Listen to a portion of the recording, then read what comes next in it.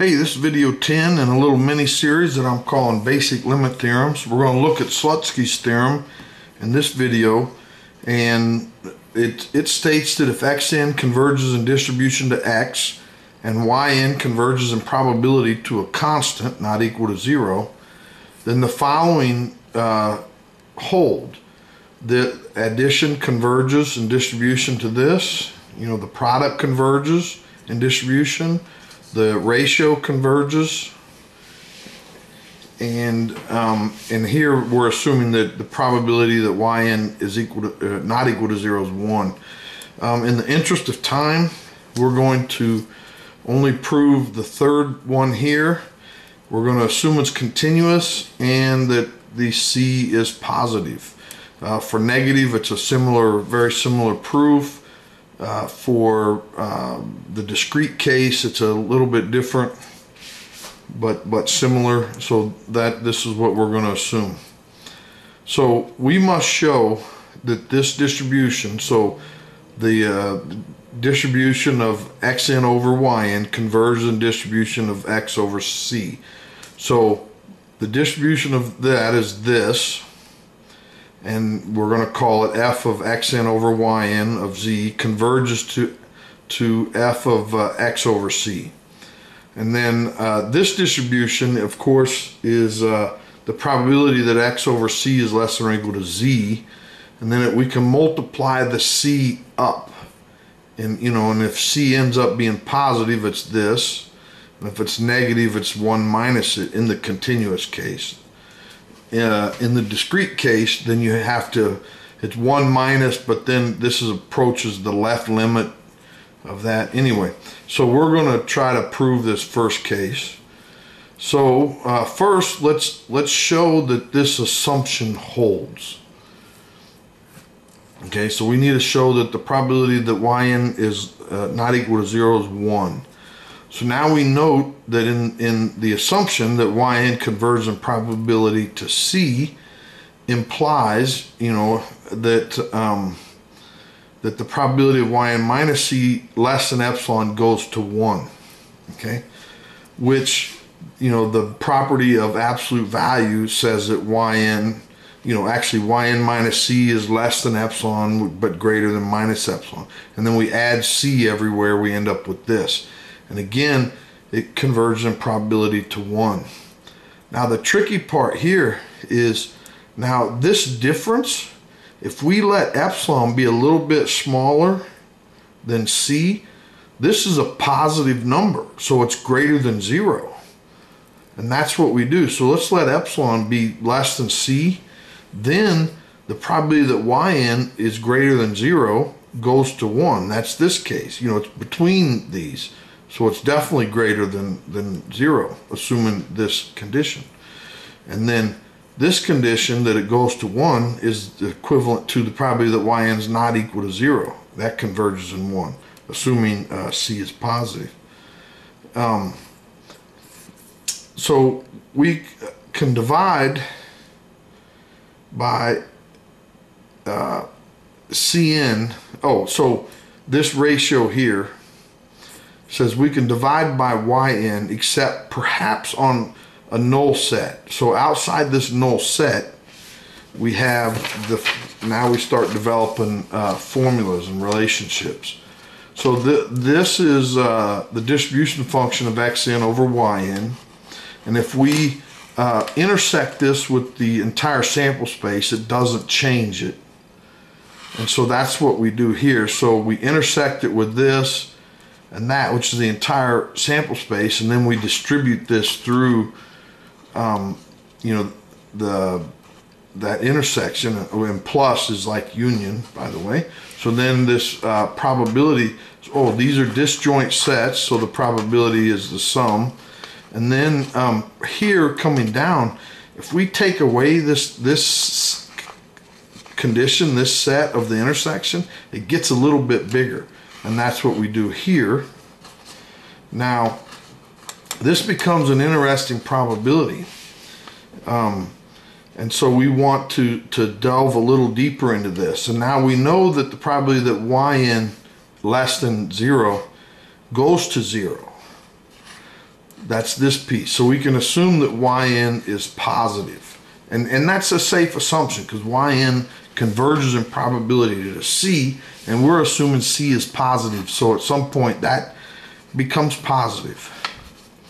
So now let's look at some more sets. So this set that xn over yn less than z, again, this we're going to union it with the entire sample space, which is these two pieces. So we have this intersect this, union this, and then we distribute this piece across and we get this. So these two sets are the same. Now for this piece here, if we take away this subset of the intersection, it gets a little bit bigger. And so that's what we do from here to here. This is the same.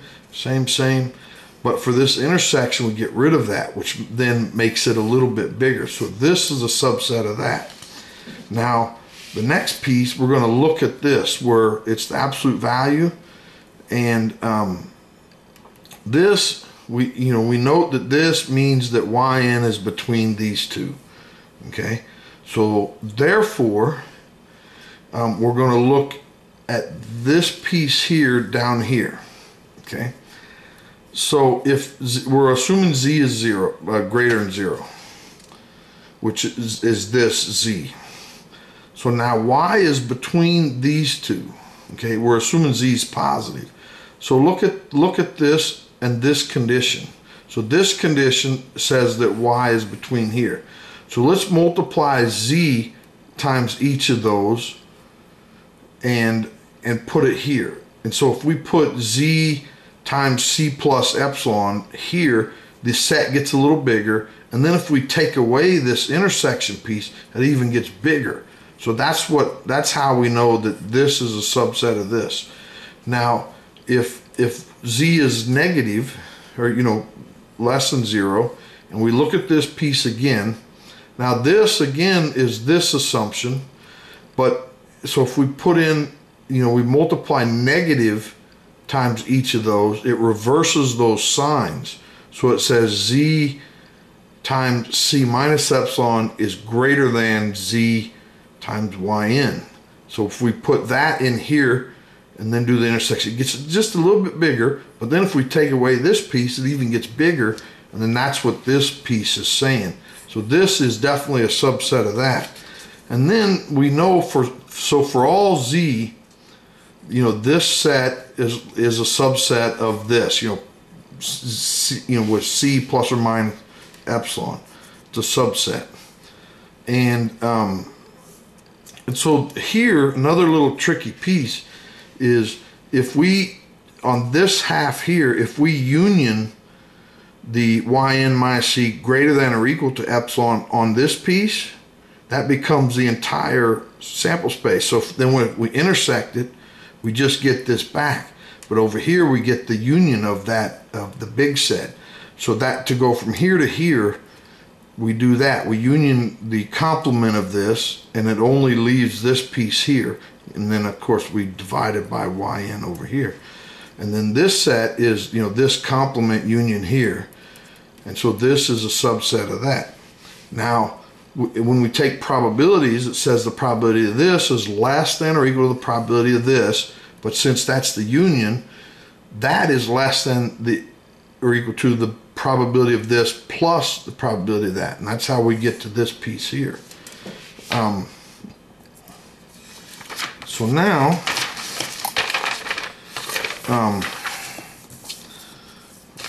so we're here. So note as n goes to infinity, this piece here goes to 0. So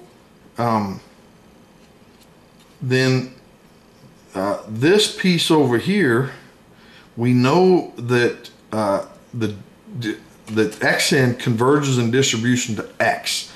So this goes in, converges in distribution to this. This is a CDF that converges by the assumption xn converges to x. So we know that. So then we obtain that this piece here is less than or equal to this piece, okay? And this converges in distribution to x, okay? So now the lim sup of this probability, this set, this sequence, is less than or equal to this. Okay, so now, couple notes here. This is bounded. We just showed it was bounded by this, so the lim sup exists. So, okay, that's an important part here. And then now our goal. Well, let me go one step further, then come back to that. So here, if we let epsilon go to 0, this converges to, you know, the 0 goes away, and then we're just f of x z cz. So now then we know that the lim sup of this is less than or equal to this. So that, because it's bounded, we know this lim sup exists. So now we want to establish some sort of limit infimum of this set and show that the lim sup and the lim imp equal each other. That means the limit exists and is equal to the same limit that those two equal. So we have to remember this. We'll come back to it. Matter of fact, we called it asterisk. So next we're going to figure out some sort of relationship for the lim imp, the limit infimum. So if we have this set here, and then we intersect it with the entire sample space, which is this piece here, and then you distribute that through, you get this. So these two sets are equal.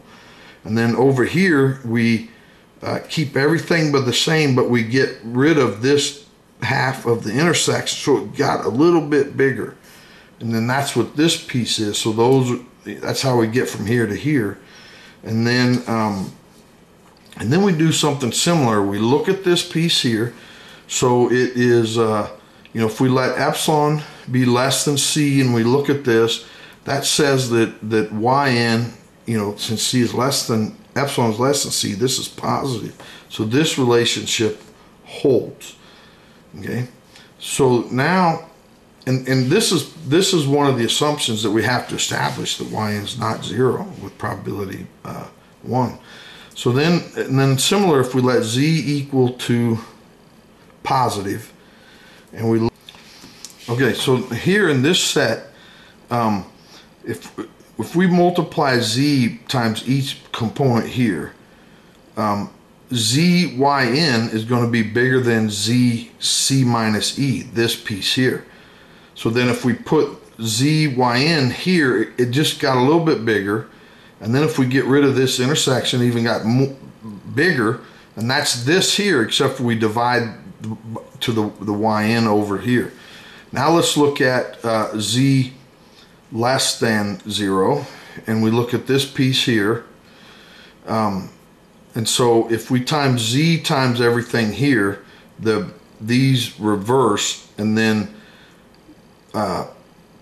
zyn is bigger than zc plus epsilon. So if we put that in here, zyn, it gets a little bit bigger, and then we get rid of this piece, it even gets bigger, and that's what this is, except for we divide it by yn. And then so what that is saying, that the intersection of these two is a subset of this, you know, c plus or minus epsilon. Okay, so hence, then we can look at those probabilities.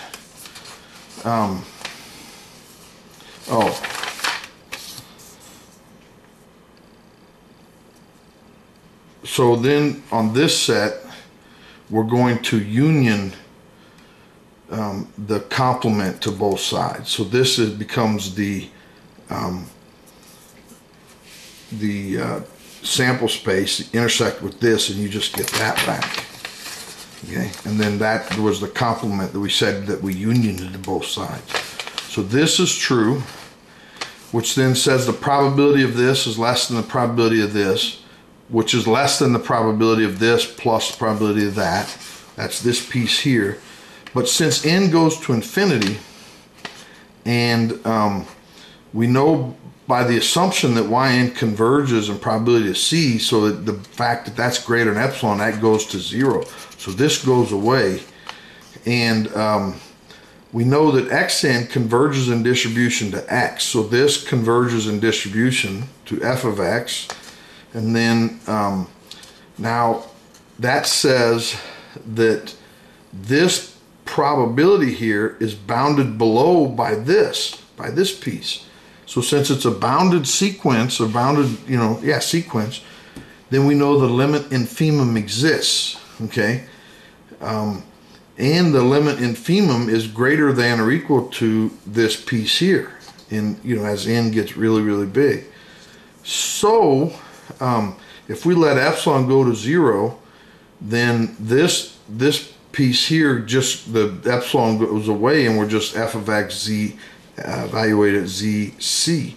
Okay, so then the limit infimum is greater than or equal to this.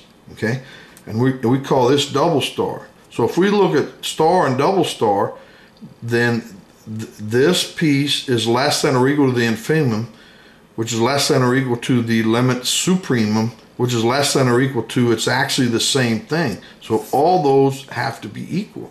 That says that the limit of this sequence exists because the limit infimum and the limit supremum are the same thing. So this limit does exist. So we've established existence. And we know that it equals this piece here. Okay, and that is the probability that x is less than or equal to cz. But if we divide c to both sides, then this probability is actually f of xc of z. And so then we have just shown that the probability of this limit, or this, which is this distribution function, converges to the distribution function of x over c. Okay, well, that's all I have for this video. I know it's running a little long, but it's a Slutsky's theorem is such an important theorem in probability that I had to prove at least one of them. So if you enjoyed it, please like it and subscribe so you don't miss the next one. The next proof, we're going to show that the sample variance converges to the population variance almost surely and in probability. Thanks. Bye.